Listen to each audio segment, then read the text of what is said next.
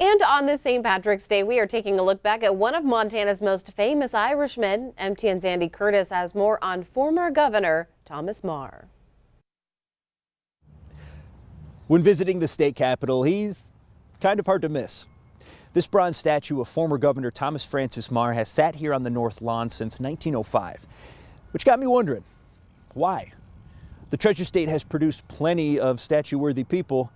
Why is Governor Meagher so special? He was fighting for freedom for all of Montana. Freedom fighting was kind of a common theme for Meagher, according to Vice President of the Helena chapter of the Ancient Order of Hibernians, Mike O'Connor. First in Meagher's native Ireland, fighting against the British, where he's still actually quite the celebrity.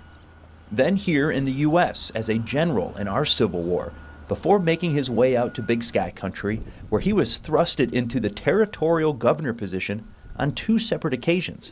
He wanted to do good for all of the people, and he would talk to anybody, he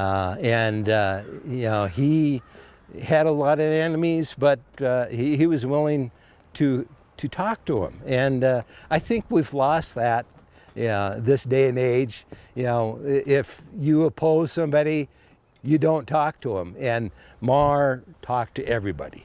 Following his mysterious death in Fort Benton in 1867, a St. Patrick's Day speech by fellow Irishman and Montana U.S. House Rep. Martin McGuinness in 1869 called for a statue of Meagher to be built, and the state's large Irish population obliged. The people of Montana appreciated that there was somebody in government, looking out for them.